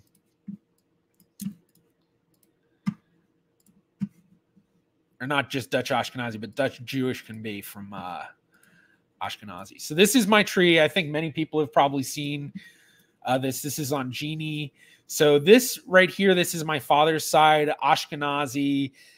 This line came from a town called Sokorani, which is in present-day Ukraine, but it's completely bordered by Moldova. So you can see Moldova over here, and here's Ukraine. And this is the town they were from, but when they left in the 1800s, they considered themselves Romanian Jews, and this area was part of an area known as Bessarabia. Then over here, the Rosenberg line, we think might be German, not 100% sure. This line over here, they came from a town called Tolchin, which is in Ukraine as well, not too far from Sokorani on the southern eastern sort of side, but not quite as eastern. I guess it's actually not quite southeastern. Yeah, it is not eastern, western, southwestern. But this is an area called Vinnytsia Oblast, and that's where that line's from. So Eastern European, Ashkenazi Jewish, and you can see how limited that is. Then we get over here to my mom's line. We have Dutch Sephardi over here. So my Nunes Vaz line, probably one of the lines that I talk about the most. It's a line that I'm currently writing a book about. Then we have a lot of other family lines. This is where I really cut my teeth in genealogy, was building this tree back in 2009, 2010. I mean, granted, I've been working on it for a long, long time, but you can see how expansive all of this is. So this is all Dutch Sephardi. There's a little bit of Dutch Ashkenazi hidden back there as well. This is my great-grandfather Morris. He was my last ancestor with all of the Dutch Jewish ancestry. So his father was 100% Dutch Sephardi. His mother was 1/8 Sephardic and the rest Ashkenazi. So Jane Moscow, my second great-grandmother, she had a great-grandmother who was Sephardi, this Rachel Barzilai. So that line back here, that's Sephardi, Dutch Sephardi, but all this other stuff is Dutch Ashkenazi. And so you can see, zooming out, this is the Dutch part of the tree. And then over here, we get back into some Ashkenazi. And this line I actually have to fix. This line was unfortunate. One of the downsides of Genie is you get a lot of people going in and editing stuff. And there was a guy that went in and edited a bunch of this stuff. And I thought he was doing work that was right, but I didn't look at it super in depth. And then one of my cousins who did a lot of research on this looked at it, and he was like, dude, someone screwed this up bad. So I actually have to go in and fix a lot of stuff. But this line does go back very far because we did a lot of research on it, working with Alex Krakowski, getting revision lists, going far back. So very rare thing. This family came from Kyiv. But then this family came from, this side came from Odessa. This side came from Kyiv. They were part of the Alliance colony. Actually, this right here, Bessie Dudas and Yaakov Shlomo Dudas, their grandsons, first cousins of my grandpa Jack, were Jack Mills and Irving Mills, the famous owners of Mills Music, also the publishing company that discovered Dizzy Gillespie, Cab Calloway, Duke Ellington, tons of well, actually, I don't know if they discovered Dizzy Gillespie, but I'm sure they worked with them. But tons of other super famous jazz musicians, and actually, I've been in touch with Cab Calloway's descendants because they also have a very strong interest in the history. And yeah, actually, one of my cousins from that side ended up doing a podcast with one of Cab Calloway's great grandsons or grandson, Joshua Cabela Langsam, and he has been researching their family, and I got them to do a podcast together because my cousin Josh Mills, whose mother is also famous actress Edie Adams, runs a podcast where he interviews the children and grandchildren and descendants of famous Hollywood actors and actresses and musicians, and talks about what was life growing up as the kid of famous parents, because he grew up as the son of a famous actress, and his father, Martin Mills, was a famous photographer who also worked in publishing with his dad, Jack. And yeah, so that's my family. But anyway, back to the focus. Over here we have Kishinev is where they're from. Right here we think they're from what would be present-day Grodno, but not sure. And that's basically where it ends. But now looking, we're going to go back a lot further. So let's add 15 generations. So this is really going to show the difference between Eastern European Ashkenazi Jewish families and Dutch Sephardi and Ashkenazi families. So here we have this Ashkenazi Jewish. Hopefully this is coming through well, because right now I'm looking and it's like, yeah, it's a little wacky. But Ashkenazi Jewish, and then over here we have Dutch Sephardi. Actually, navigate. So down here, can you see that? Oh, yeah. So down here you can see how that's the Ashkenazi, and then all this Dutch Jewish, super far back. Let that load. Super far back, and then even, I think this is getting into the Ashkenazi side. No, not Ashkenazi quite yet. Oh, my Enriquez Pimentel line. The most recent royal ancestry of mine, the 5th Duke of Benevente, Juan Alonso Pimentel. So a lot of Dutch. Okay, so here we go. So now we're getting into some of the Dutch Ashkenazi ancestry. And you can see how the lines trace back still very far. I mean, most Eastern European Ashkenazi, you're happy if you get back into the 1700s.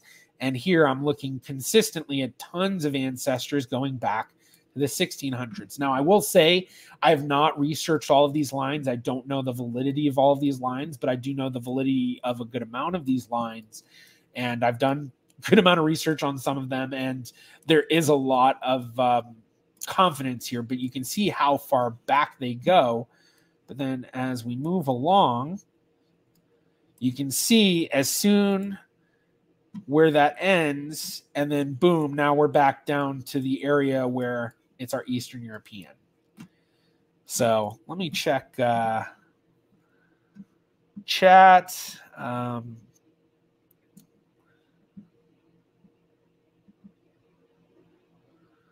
Okay, let's see. We have, so I think this was the first question. Hi, so this was the person who did the Genome Link and Living DNA. Both were accurate, but just wanted to find out which tribe, either Fulani or Tuareg, I belong to. Also, my 4 to 5 cousins are Mali and Algeri. Yeah, I'm not sure. I don't think I'd be able to answer that about which tribe you belong to. When it comes to African genetic genealogy, I'm not that familiar with it. So, like saying, this indicates you probably come from this tribe or that tribe. I don't know if that's even possible or how confident you could be in doing something like that. So that'd be something that you might want to find someone that has experience working on African ancestry and finding actual African connection.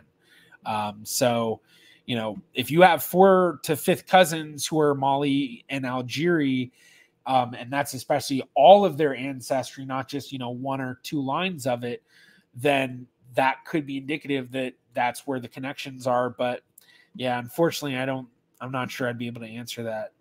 Let's see. Okay.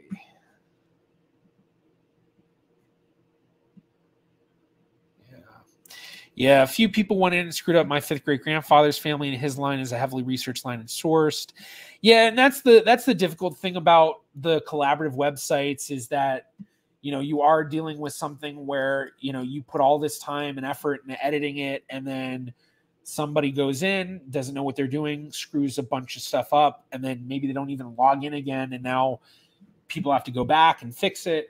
Now, each of the websites do employ different tactics to help go against that. So like Genie, they're a curator. So like I'm a curator. So you can see up here, Genie curator, and Genie curators can lock profiles. They can, you know, we don't have like God ability on the website, but we do have a lot of advanced tools that regular users and pro users do not have. And the big thing, including locking stuff so that we can prevent things like that happening. But no matter what, there's the possibility of that happening. And, you know, that's just the difficulty of any of these types of things where it's a crowdsourced wiki style sort of thing. You know, even Wikipedia deals with that, but then you have the different hierarchies and stuff. And I think in my opinion, that's one of the reasons why I'm not the biggest fan of Family Search, because I feel like of the 3 websites, Family Search has the least tools to help combat the issues of collaborative trees. Whereas I believe that Genie and WikiTree, while they go about it in different ways, do have really good ways of kind of combating that. Yeah. So, all right. I think I've gone through way more than enough on that. So let's get back to the questions.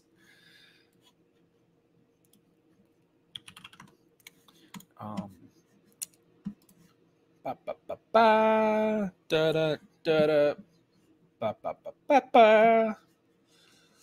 All right, top year this year.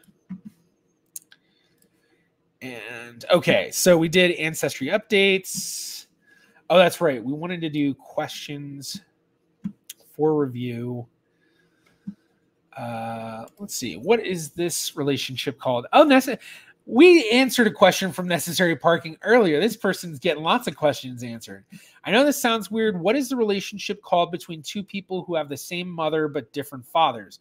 However, the twist is the fathers are brothers. Is it like 3/4 siblings? Yes, 3/4 siblings, or half siblings plus first cousins. Is there such a name in this relationship? 3/4 siblings.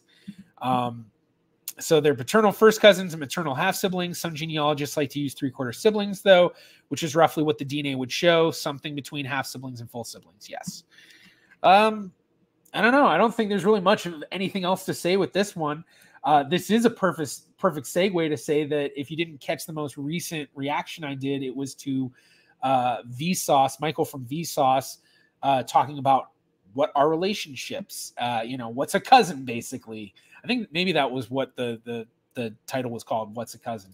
And I did a reaction to it. And if you haven't seen it yet after the stream, be sure to go and check that out on the reaction channel. So, wait, what did I do? Did I just do? Yeah, reviewed. Okay. So let's check chat. Oh, really? The chat's not so chatty today. I see we've got some people hanging out on Twitch. We got a good amount on Facebook, a lot of people on YouTube. So just oh my gosh. Wow. I just realized I did not show you the screen. So this is the question I just answered. Gosh. Oh, wow. So I know this sounds weird. What's the relationship called between 2 people who have the same mother but different fathers? However, the twist is the fathers are brothers. So 3/4 siblings. So yeah, Karma Gal, 0th cousin still confuses me. Basically, the idea is basing the relationship charts off of math, not like just, oh, my cousin this. Basically, the idea of a first cousin is that you have one generation between you and your shared ancestor, and that other person has one generation between you and your shared ancestor, thus meaning 1. Whereas when there's 2 generations between you and your shared ancestor and 2 between the other, then you're second cousins. Whereas if you have 0 generations between you and your relative, meaning your sibling, that's when you're 0th cousins, because a cousin, that's the idea, is on the mathematical formula, but that's basically what it is. Yeah. Where's the link to Facebook and Twitch? I found the Twitch, but none of them are in the description. Oh, okay. Here, let me post that then. Yeah, for those who have Twitch accounts, but you're watching elsewhere, if you want to jump into Twitch and comment for a bit, that'll help me out. So, okay. So I'm going to post the link for everything. So if you're in one and not the other, hopefully you'll be able to jump through. So just trying to build up my Twitch, make it so that, you know, diversify your bonds. Yeah. Okay. All right. So we answered that one. I can't believe I didn't show that. That's so funny. All right. Necessary parking has had too many questions answered today. I'm sorry. So many people would be jealous of them just because they got so many questions answered. Okay. My mother's half-first cousin. Hello, this is my mother's DNA match to her second cousin from her father's side. Actually, hold on one second.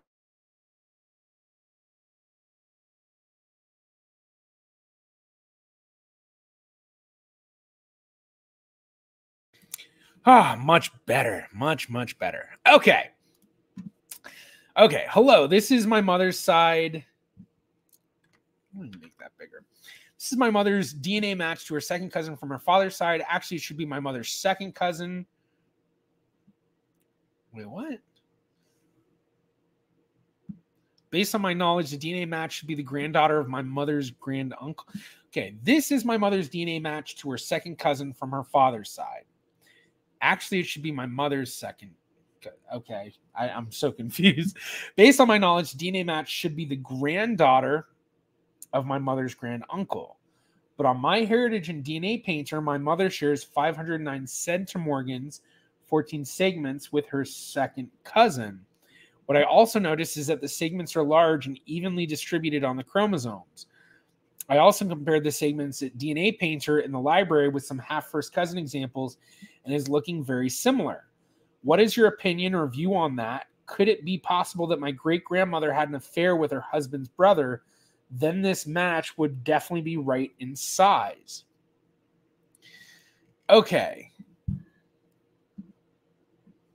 I feel like they meant to say something else here because they say to her second cousin, but it should be a second cousin. Okay. So this should be a second cousin. And they're getting 509 centimorgans shared across 14 segments. But, okay, so...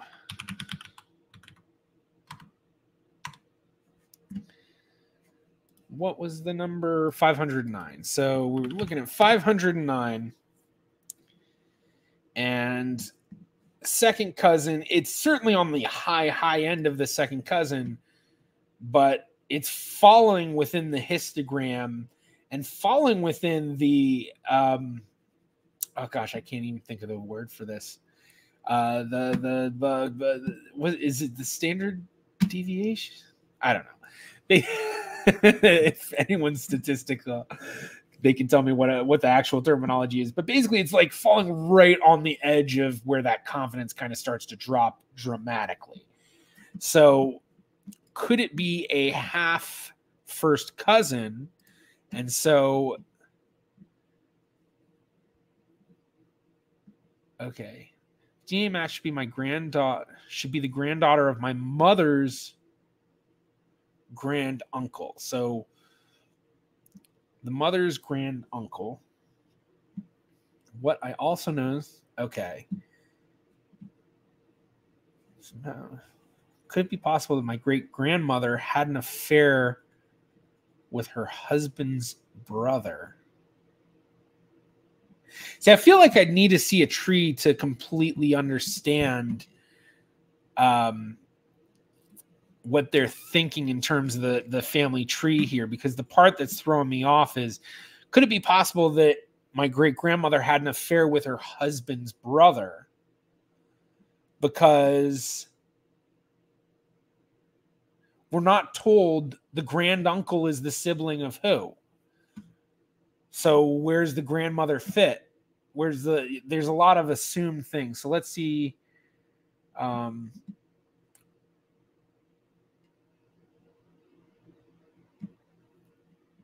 Okay. It's no Huckleberry.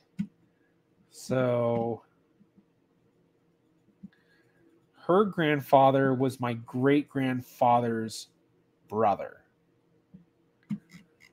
So the mom's, let's see, my mother's father's side. So the mom's paternal grandfather. So that gives us a bit more to work. Oh, so she's asking basically, so instead of the kid, yeah, I don't know. But one thing I am noticing that will be worthwhile saying is people are showing SegCM. This is a website by Britt Nicholson. Very cool guy. I actually had a drink with him when I was at Roots Tech last year. And basically he came up with this website where the idea is that when you look at matches, like when we're looking at these matches, we're only looking at the shared centimorgans. But the thing is that the number of segments may vary, because it's been consistently found that when you're looking at the recombination rates of females versus males, the DNA recombines more for females than in males. So what they found, and I think even Andy Lee from Family History Fanatics has a long series all about this, which I highly recommend watching, because I think he was kind of leading that study into this, unless maybe there were multiple studies going on at the same time. But basically what they found is that by looking at not just the total centimorgans, but the number of segments, you can then get an idea of what line it's actually through. So they're saying here 67% probability of being a half first cousin group. So 509 across 14, and it's on MyHeritage. So here you can see in understanding it, there's two different ones. So you have a 23andMe one, and then you have one for Ancestry, Family Tree, and MyHeritage. So we're going to stick with this, and 509 across 14.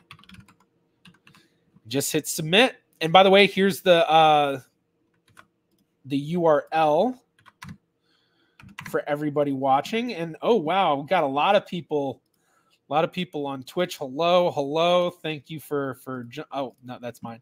Thank you for jumping in. Awesome. Yeah. And if you want to be really active with those chats on Twitch, I'll really love it. And oh yeah, okay, we actually just to do a couple of shout outs. Can I? Oh wait, no, I can't. Oh wait, I don't know what I'm doing on Twitch. I don't know what I'm doing on Twitch. All right, we'll do that. But yeah, hey everybody on Twitch. Unpin. All right. Yeah. Okay. I think I'm getting the hang of it. But yeah, so we're gonna do submit, and here we go. So now instead of just getting this breakdown, so we had 509. So we have this breakdown where it's telling us what we probably could fall into. All of these are possible, but there's a higher probability with different ones. So looking in here, we can see the breakdown is very different.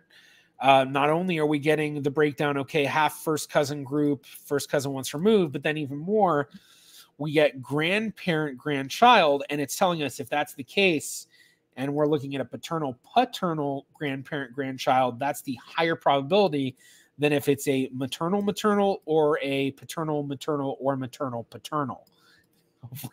Hopefully I'm not messing everybody up. But basically the big idea with this is not only does it give you an idea of what relationship distance you may be looking at, but also what specific line of your family may you be looking at. So it's certainly showing half first cousin is the possibility.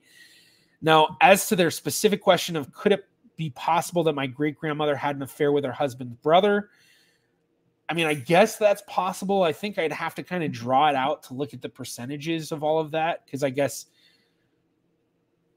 the idea is that instead of it being from a granduncle, it's actually from a great-grandparent. Yeah. So, but I'd imagine that I guess it could be other things. If it's a half first cousin, there could be other things going on. Yeah. So hopefully that answers that. Hopefully that answers that question. So we're gonna say reviewed. Close that. Let me catch it. Let me check on chat. So yeah, I'm trying to learn as much from you as possible about breaking through these brick walls using DNA. Well, I hope that what I'm saying is helpful. Don't really do Twitch. I leave it to my gamer son. Totally understand. I feel like Twitch has a much younger audience than YouTube. We got someone in the UK. Would you consider doing a Q&A dedicated to YDNA? Yeah, I guess that might not be a bad idea. If I did that, I'd probably want to have my buddies Michael Waz and Adam Brown, or one or the other, join that chat to be on there, because, well, I do know a lot about YDNA. Those two are really knowledgeable beyond my knowledge. They're the people that when I have questions, I go to them. So I would love to have them on that. So yeah.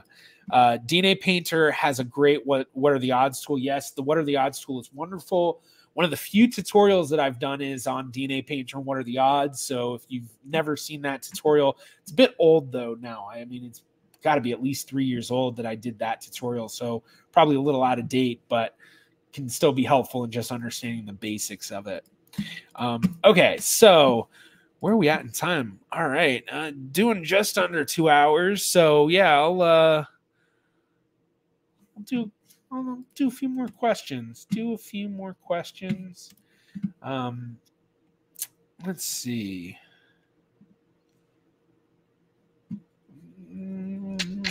Wow, necessary parking has so many. I just noticed that. I mean, I guess I've already answered 2 today, and then there's 2 more on it. Got another one.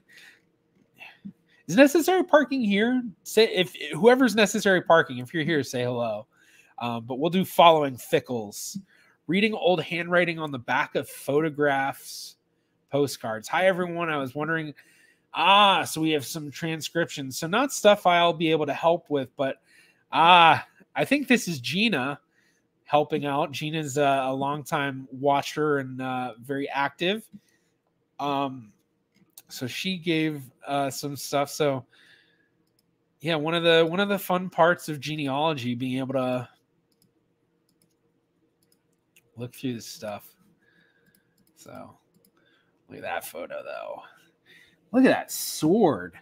That's such a cool sword. Look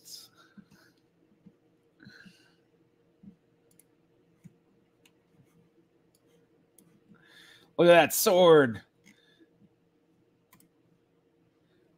That dude definitely saw some things. All right. So, I mean, Gina kind of got, I think she got it all. I don't know. We'll just go ahead and say reviewed. Oh, and I forgot. I need to add in the little whatchamacallit parts.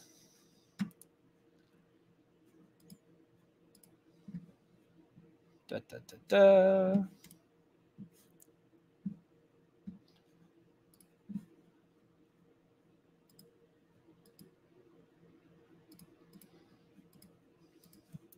Okay, it's not liking me right now. It's not liking me. Oh, that's why I have it set on the flare only.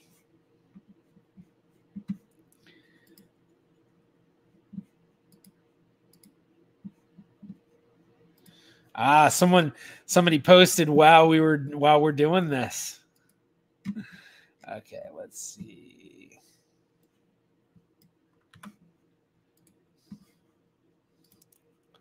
So do a little bit of house cleaning and go back in here and put these in.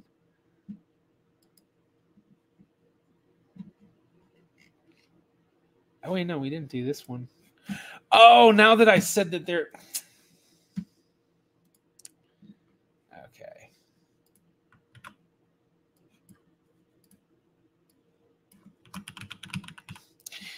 If anyone wants to help me and go and put it, put that in the other ones I did, greatly appreciate it. Greatly appreciate it. All right, let me just check up on chat before I jump in because I see we got a bunch of stuff. Which do you feel is more accurate, genetic communities versus genetic groups? Are they about equal accuracy? Now I guess the question that I have is genetic communities versus genetic groups. What are you referring to specifically? Because I know those get thrown around a lot in terms of the different DNA sites have specific terms on each site. Like I think genetic communities is what they call it on Ancestry, but I can't remember what they call it on other ones. So I don't know if you're asking in terms of like the admixture percentages versus the genetic communities, or are you asking in one site's communities versus one site that I guess maybe calls it genetic groups? So I'll keep an eye out for that if you can clarify. Matt says, what are your thoughts on me using a matches DNA match list who's given me access to their list to find shared matches under 20 centimorgans? I'm researching my second great-grandfather who left Ireland, and my largest match I've confirmed who's from the common ancestor, maybe his father or mother, is around 20 centimorgans. So not many shared matches above 20 centimorgans. By this method, I've got over 100 extra ones. Might I be going down blind alleys, or is this a necessary risk worth taking? I mean, with 20 centimorgans, it's so small, and you're looking at so many different ways. The way to do it is if you can somehow cluster these matches. So you've got hundreds of matches apparently around this amount. But if you're doing that, what you need to do is cluster them. So find the matches that, you may have hundreds of them, but can you set them up into, okay, well, these 5 cluster, and these 5 cluster, and these other 5 cluster, and then identifying the common ancestors amongst those clusters, because then that's when you start to kind of get more into what you're looking for. But you're dealing with something at such a distance that while you could possibly be successful doing it, I think that you're looking at such a very small possibility of success, and that you are looking at a higher possibility of a lot of wasted time with no results.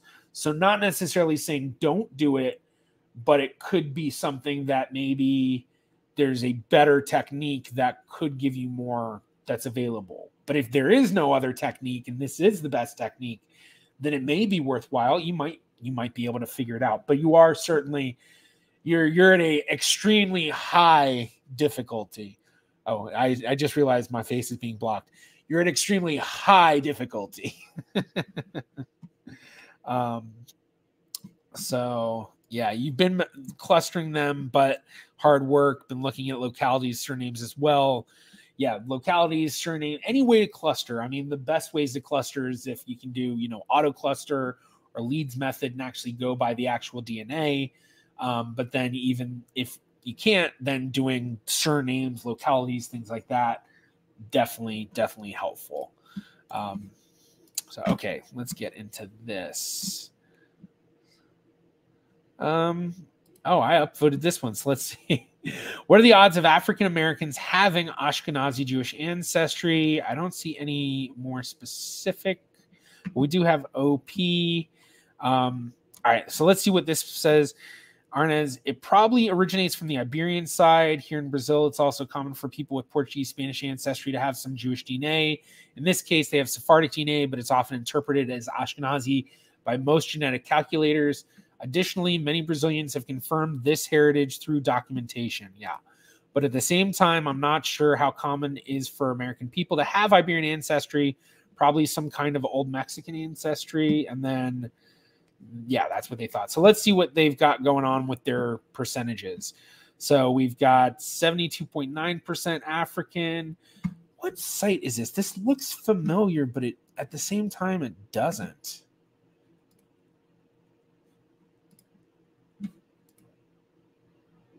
What site is this? Is this Family Tree DNA? I don't think so. Maybe it is. I don't know. Okay. We have West African, East African, and then general breakdown Africa, 72.9%. So kind of typical African-American reading. Granted, I feel like most African-American readings, I see more African.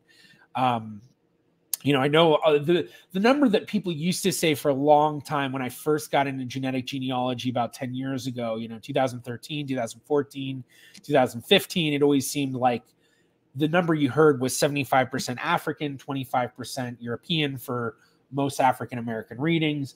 Then as time went on, it seemed like the 25% went down. And now it seems, I think, more like 10 to 15% or maybe even 10 to 20% is more the typical reading. And then once you kind of get over that, that's when you get higher European. So here we have European 24.1%. And of that, there's a 9% Ashkenazi Jewish breakdown, which is high. And even more specifically, when we take a look at this and see the indigenous American is only 3%. Granted, it's Central and South American.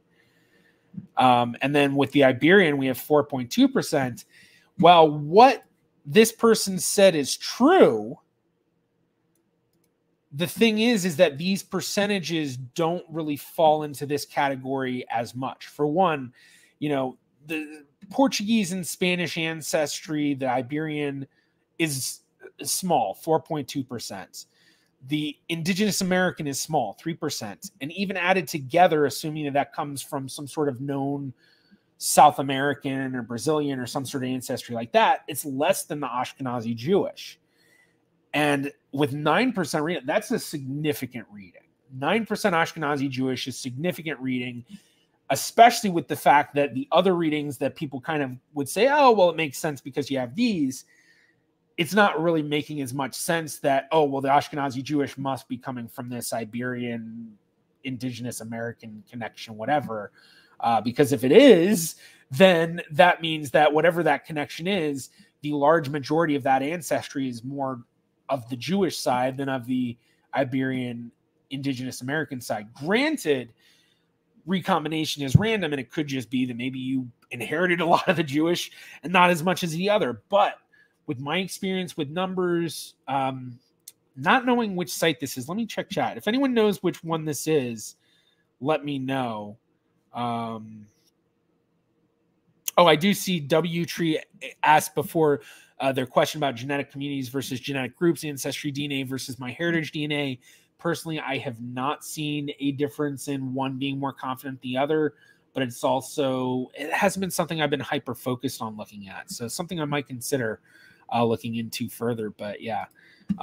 Okay. So yeah, if anyone knows which site this is, I'm not 100% sure, but either way, with this, what I would start looking into with Ashkenazi Jewish ancestry now 9%, I would start looking into great-grandparent, second great-grandparent level. So let me go back to see what they said here. When I saw people from Mid and South America on YouTube showing their DNA results was odd to me. The highest I saw was no more than 3%, which is the big thing. When you usually get those small percentages of Ashkenazi Jewish, that's where you say more of what this person is saying of, yeah, probably is coming from that distant Sephardic Jewish ancestry that then was forced, is kind of a weird way to say it if you know the history of the Inquisition, but forced in a sense to then become Catholic, and so they integrated into that society. And because of that, a lot of people with Iberian ancestry have Ashkenazi Jewish readings, but it's not 9%, it's 2%, 3%, maybe even 4 or 5%. But then, okay, the highest I saw is 3%. So my Jewish ancestors definitely didn't come from an old Mexican DNA, especially since my Jewish DNA is higher than my Native American and Spanish ancestors, which, yeah, we saw. So with this, I mean, the way that I would go about this, number one, the question is, does OP know all of their great-grandparents, all 8? Because at 9% reading, that would be the place that I would jump to, is we're looking at either a great-grandparent or a second great-grandparent. But I would want to look at a great-grandparent first just to see, you know, that's closer. So we can go with, okay, do they have all 8 great-grandparents identified? And if they do, we look at each one, look at their parents and see what we can find from their ancestry. And with 9%, I mean, you're confidently looking at a great-grandparent, second great-grandparent, or at least a third great-grandparent, assuming that this is all coming from one recent ancestor. Now, there is a possibility that maybe you have a Jewish ancestor on your mom's side and a Jewish ancestor on your dad's side. And because of that, it's adding up a bit more. But still, even if that's the case, you're still probably looking at something that may be genealogically findable. Possibly difficult, depending on what type of ancestry you have.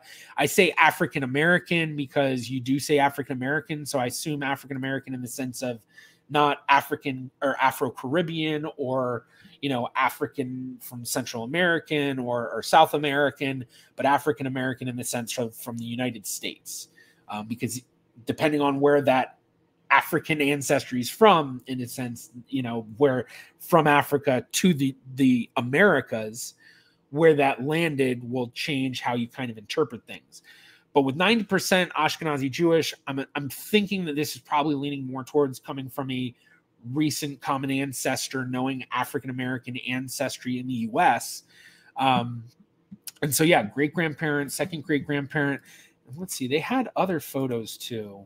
Oh yeah, they had that. So, and the thing that I would even say even more too is when you look at that Ashkenazi Jewish ancestry, depending on what you find, that could actually end up making more sense and explaining possibly some of the English or even Iberian that you're getting. Because if you do look at your Jewish ancestry and then maybe you do find, oh, well, I'm getting so I actually have Sephardic ancestry, even though it says Ashkenazi.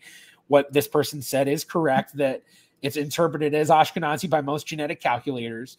So maybe they find they have Dutch Sephardic ancestry, and while it's not necessarily going to explain the Iberian, all of the Iberian could explain why there is that going there part of it. I don't know.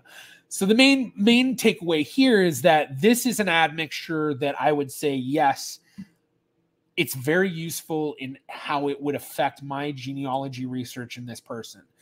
Very similarly to what I did with Steve Heimler's family tree in the YouTuber Family Tree series episode I did for him.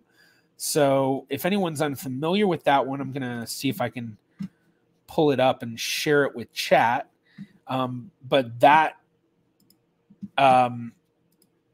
he had a higher reading. I think it was actually 12%. So like right at what you'd expect for a great grandparent. But in that, I show how I go from each great grandparent to the other and build it out and build it out and build it out and build it out and try to figure it out. So here's that video. Oh, wait.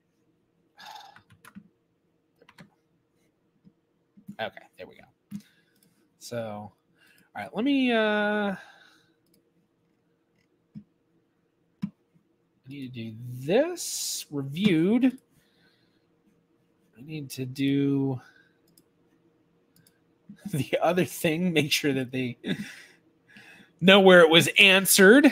And then I'll check up on chat, see where how y'all are doing. I think, yeah, we just hit 2 hours, so not sure how much longer I'm going to go. Apply answered in this live stream. Comments. Okie dokie. Okay dokey. All right. So let's check up on chat. Check on chat. So Karma says she believes Ancestry DNA is more accurate than MyHeritage DNA. I'm assuming you're talking about the genetic communities question that was asked earlier. Oh, yeah. Okay. Yeah. Let's see. Why is it called recombination? Isn't it the exact opposite? It's a new combination between parents' DNA never combined previously. I don't know. I guess probably in the sense of, you know, your parents' DNA was a combination of their parents' DNA, and then it recombined. So it combined again, and then you inherit it. So like when you look at meiosis, you have your parents' DNA that then it doubles and then mixes. So like they have if you look at your dad, you know, he has the DNA from his mom, the DNA from his dad, it doubles and then mixes. So it recombines. So I'm assuming that's why, you know, I'm assuming that's why. Okay, let's see. Through-lines is frustrating. DNA matches, but when I research the branch, I find an error. They never correct or respond.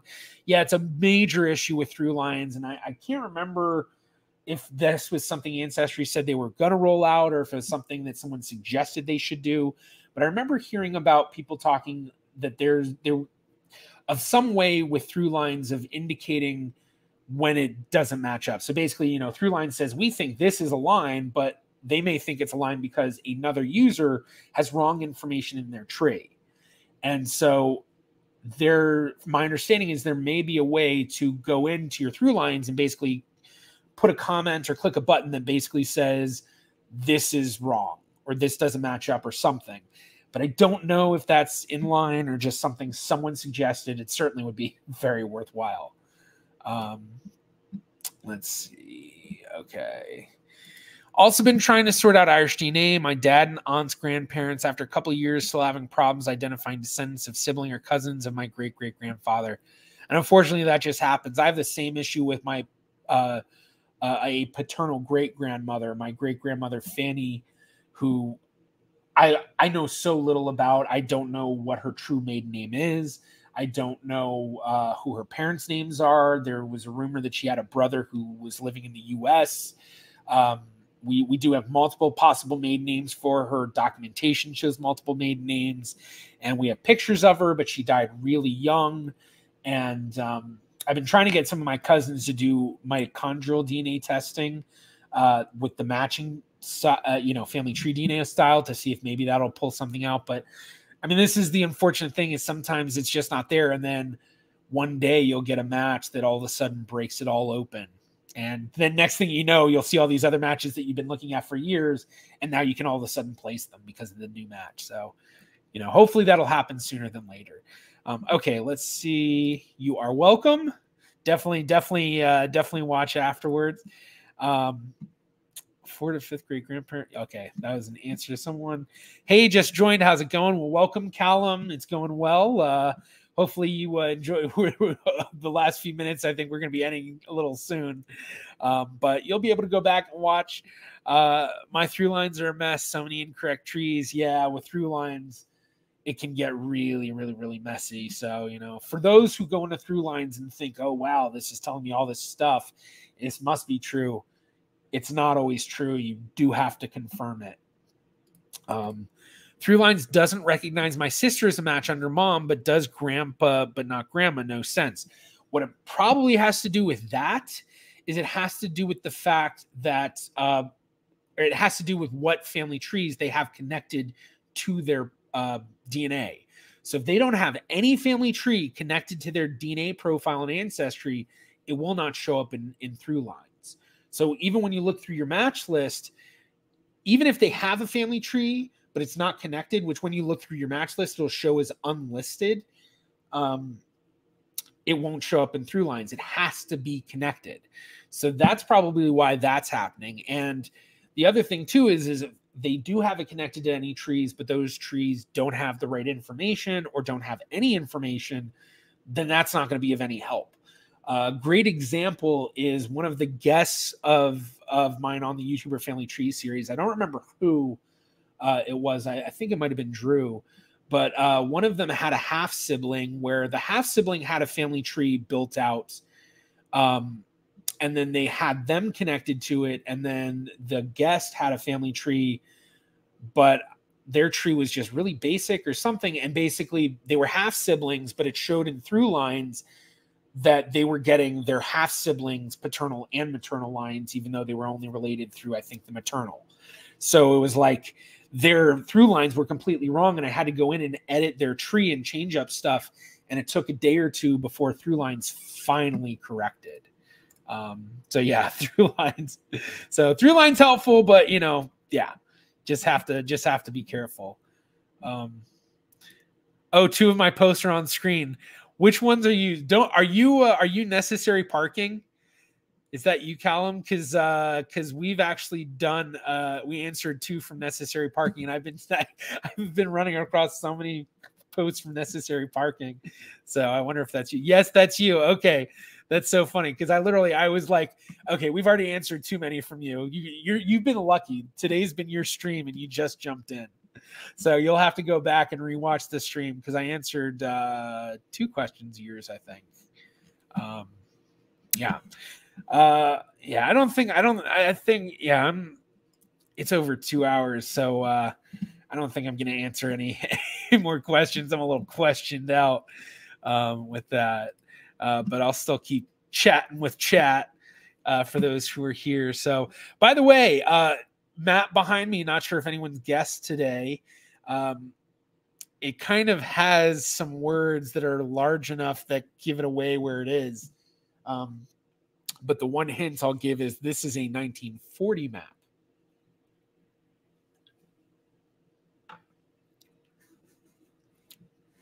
So, yeah, so wasn't guessed today. May have to use it for the next one.